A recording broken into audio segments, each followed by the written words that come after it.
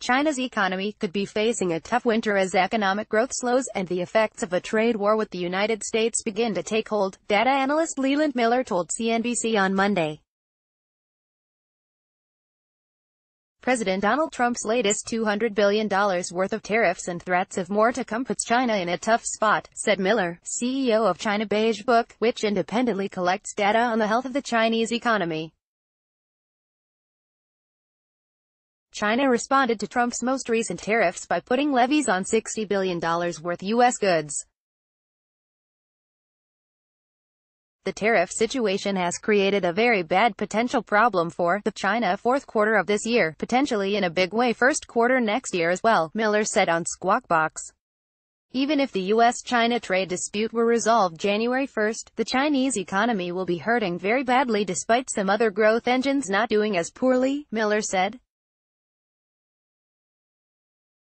On Friday, China reported slowing economic growth in the third quarter of 6.5%, missing expectations and lower than the 6.7% expansion in gross domestic product there in the previous quarter.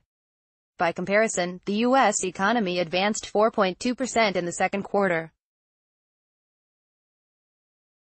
This week's release from the Commerce Department is expected to show a GDP gain of 3.3%, according to the CNBC Rapid Update estimates.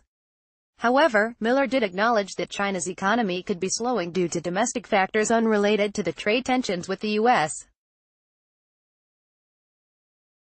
He said the data indicate manufacturers in the country had already been doing poorly before any tariffs were first imposed, and the economy there was weakening after 2 years of rapid growth.